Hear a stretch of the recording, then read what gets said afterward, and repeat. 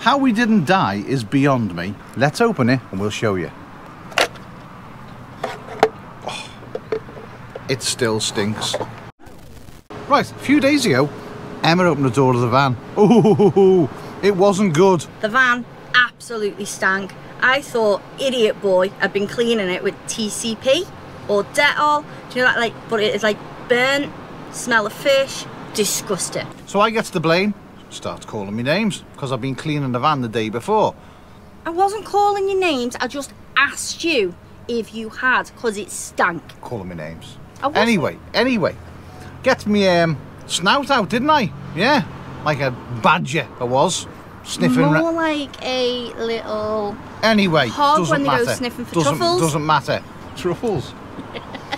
We were like a pair of lunatics. Because it wasn't Dettol or cleaning material, it was cable. And I've smelt enough bad cable to know when cable's gone bad, or at least plastic has melted. We're like loonies, weren't we? Yeah, we had to do a whole van search. This is just before we're going away as well, by the way. Literally, we were going away that day. So the hunt began. We looked everywhere. Firstly, we took all this down, started looking behind here. Wasn't that, was it? No. So again, had to take all this off, have a look at the cables behind, see if anything was burning. No, negative, wasn't that either. Right, next place was the boot. Climbed in the boot. And that's where the problem started. Our MPPT used to sit there. This one right here. Now, we did do an Instagram post about this because we found where the smell was. Now, first of all, you've seen the front of it was looking a bit manky. Not good, is it? Not meant to be like that. Now, we took the thing off because we were having a conversation with Alex Frews. A couple of days later, we'd seen the problem, we'd solved the problem, we disconnected it, basically isolating the solar from the van. No more issues, no more smell, no more nothing. The unit itself was quite warm, wasn't it? Yeah, it was very warm to the touch. He's saying quite warm. It was very warm to the touch. Not burny hot, but quite warm. How we didn't die is beyond me. Now, when you see the inside of this, you'll realise that we must have been this close to actually and possibly being dead. We had previously been away in the van for a couple of days, not an issue. I think losing the van would have probably been the least of a bad situation. How we got away with this... Just so glad the girls weren't in there, or us, and we just hadn't got onto it. Yeah. I don't even know how we've got away with it. And we've spoken to a few people, we've spoken to people who have got these controllers. There was nothing that we had done to this unit to make it do what it did. It had been working for how long? Nearly 2 years now. Yeah, nearly coming up 2 years. So not an issue with it at all, no problem. We got solar, it was perfect, kept the batteries running fine. But then all of a sudden, boom, that's not what you want out of a product. Let's open it and we'll show you. Now, you can also see on the top of it there is discoloration. This unit at some point during whatever has gone wrong with it has actually been on fire. Yeah. Like it has been on fire. There has been flames. Yeah, definitely, 100%. Right, we're going to open it up now. If you've got one of these units, you are going to be in for a massive, massive shock. You ready? Oh, it still stinks. That is the inside. So, as you can see, it's been on fire. For the fact that there's actual drippings, I mean, that is still wet. And this stuff, honestly, that just absolutely stinks. The strange thing about it, it's got two 40 amp fuses right there. We tested these the other day. Both of them fuses are still intact. Look, it's just melted absolutely everything. Yeah, it's just, we don't know what has happened to it. Now, I did email Phonetic Universe about this problem. I'm not happy with the response at all. No, basically they've turned around and said they've never seen anything like this before. They said that it looks like a catastrophic error or problem with the board for that to happen. Normally you do get people that put the cables in at the bottom. So they put the cables into the bottom right there, and wires may touch and things like that. As you can tell, there is no discoloration on the bottom of this board. This was wired in perfect. It was well within the parameters.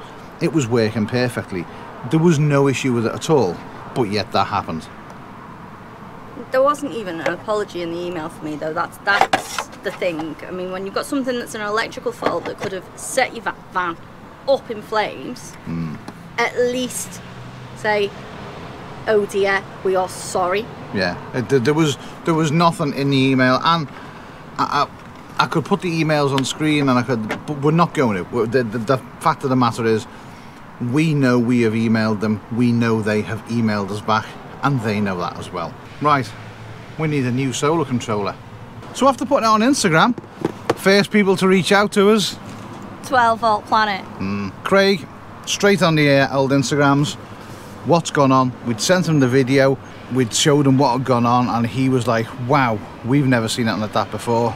So in their good nature, they turned around and said, we've got the right thing for you. It's going to be in this box. And I just say as well, Craig, not all heroes wear capes. True.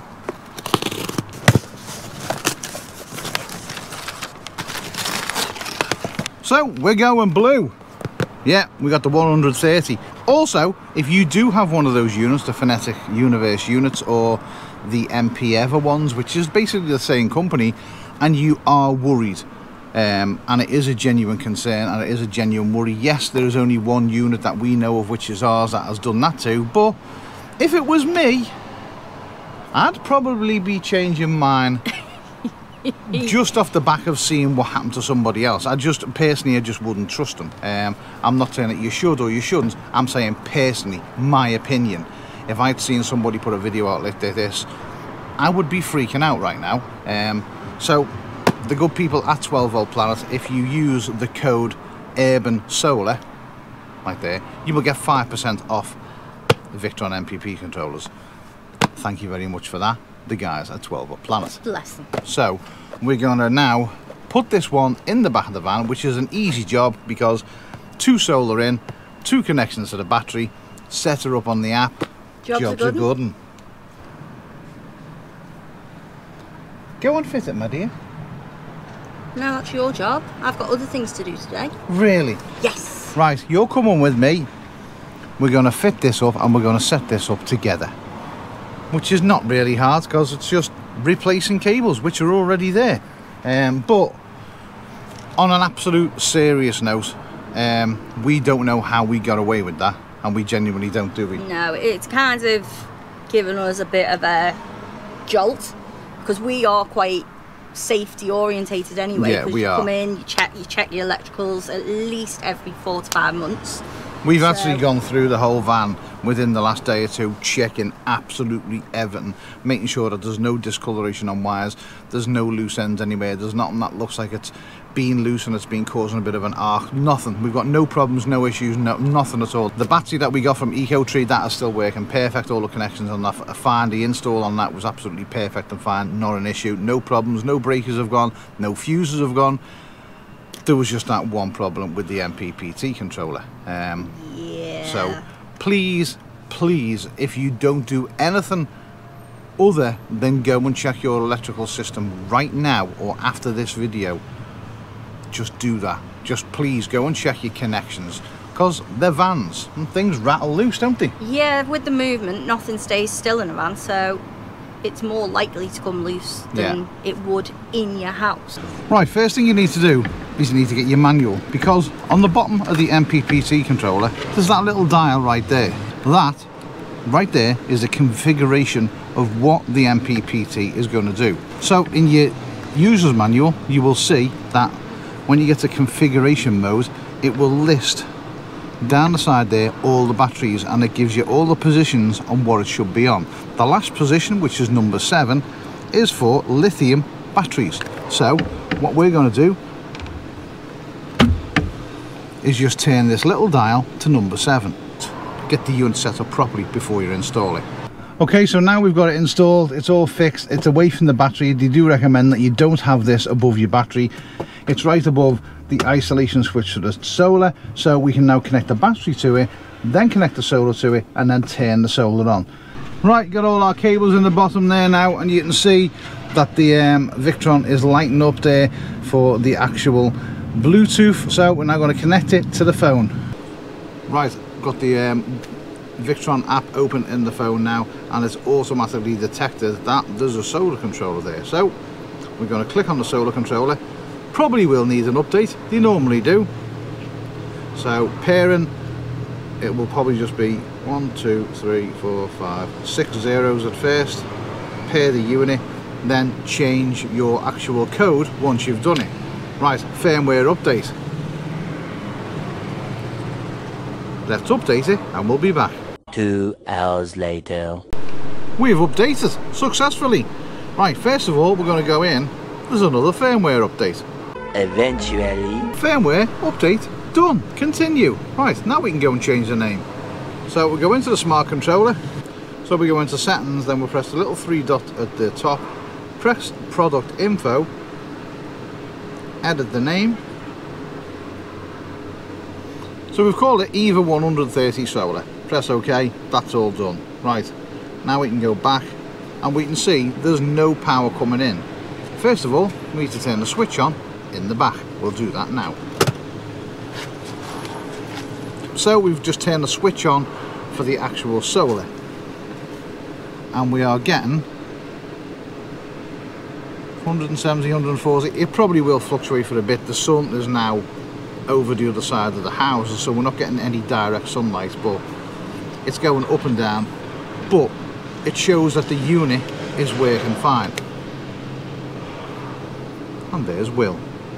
Now we are getting probably half of what the solar we should be getting, but the reason for that is that the sun is over there and our van is here. The solar panels are facing upwards, but the sun is over in that direction, hence why you need tilting solar panels.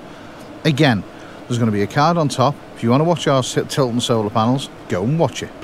And once again, a massive thanks to the guys at 12 Volt Planets as well, the absolute lifesavers. They were straight on to us when they seen there was a problem. And don't forget, Urban Solar, get 5% off. I'll leave it down there, you can see it will be in the link in the description, and a link to 12 Volt Planet in the description as well. Go and take advantage of it.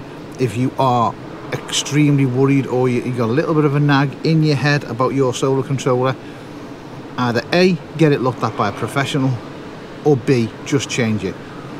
Thankfully, we got away with it this time. How we got away with it, I don't know, but we were extremely lucky. So somebody is definitely looking out for us there, because that thing definitely went on fire at some point. And don't forget, putting these units in is not hard. Read the instructions, read especially what setting your solar needs to be on, especially for the campervan codgers. Whatever you do, do it well. See you later.